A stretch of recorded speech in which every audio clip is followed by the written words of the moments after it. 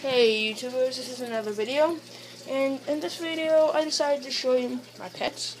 I have a lot of them. Like in here, for example, is my pet corn snake. In another video we will take him out and you can see. Down here is my turtle. You can see him right down here.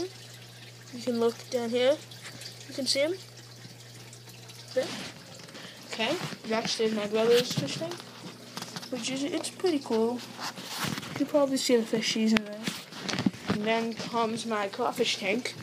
As you can see in here, you can see those little fish swimming around. Those are his food.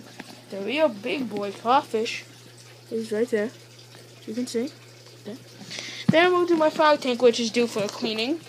I raise these types of frogs. See them? I don't know. Yeah, so they will make eggs and babies a lot. Then comes the babies. I don't know if you can really see them swimming that much.